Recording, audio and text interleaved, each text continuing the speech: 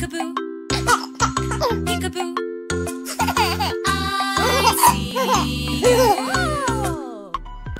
Two friends and sword. Once in a village lived two friends Sonu and Monu. One day they both had to go to another village for some work. On their way, Sonu saw a beautiful sword hanging by a tree. He quickly went ahead and grabbed it and shouted happily, "What a beautiful sword I have found!" At this, his friend Monu interrupted him and said, "We both are traveling, so you should say that.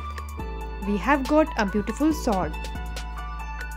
Sonu replied, "Oh no, I saw this sword and got it, therefore it is mine only." Saying this, he kept that sword beside him. Monu didn't say anything anymore and two started moving forward. When they were about to reach into the village, a bunch of people appeared in front of them. And suddenly, one of those people caught Sonu by neck and said, "I caught him. He is the murderer. He have sword used for murder in our village." Listening to this, Sonu got scared and said to Monu, "My friend, we are caught in trouble." At this, Monu replied, "No, not we. It's only you who got in trouble." Just then, people started to take Sonu with him to put him in jail.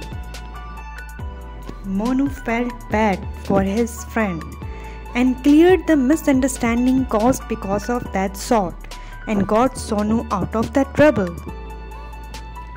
Later, Sonu apologized to Monu for his selfish behavior and thanked for helping him in time of difficulty.